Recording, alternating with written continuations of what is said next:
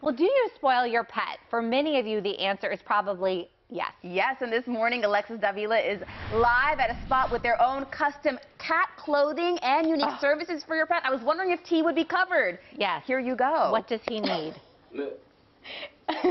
Well, let's talk about it. It's a whole luxury experience when you come over here, and Juliana could kind of tell us a little bit more about that. When someone walks in here, tell me the process.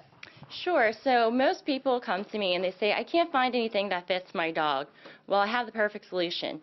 Bring your pup in. They can run around off leash if they want, jump on the furniture, and best of all, they sit right up here.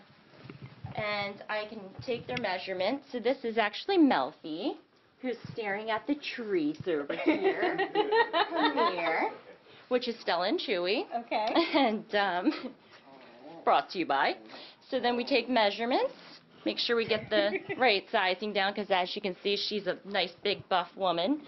And her dad wanted her to look more feminine, so I made this nice colorful, I call it the pride collar, and a matching hoodie with a nice little pocket. And so all the fabrics are repurposed. So I sourced them from Scrap Be More, which is a local nonprofit, and I've actually repurposed over, 500 pounds of fabric. This is some of them.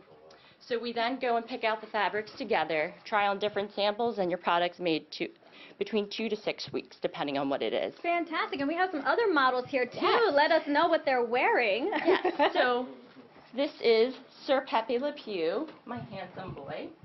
He's a hairless, shiny, he's crusted. And this jacket here is actually one of the original prototypes that I made back in 2015, and it was a men's jacket. So this was actually one of the original pockets. Oh, look at that. So it was a Burberry influence. So we have Joey here modeling this nice little outfit that I also found vintage. It's all about sustainability. And then we have Mr. Kirby here. So let's roll over. You said this one is named Kirby? This is Kirby, the Beagle boy. Okay, Beagle. And how old is Kirby? He's 7. This week. Oh, this week, happy birthday. We have some birthday gifts for dogs, too. And, yeah, so that's kind of where we're at right now. Fantastic, Yeah. Fantastic. Oh, we had a whole trick going on here.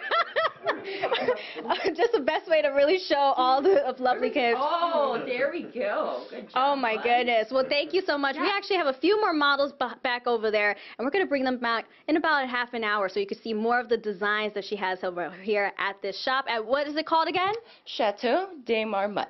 There you go. Cute. Some enthusiastic Yes, models. it's the Beagle rolling the over roll. for me. Yes. I'm very impressed. 10 out of 10.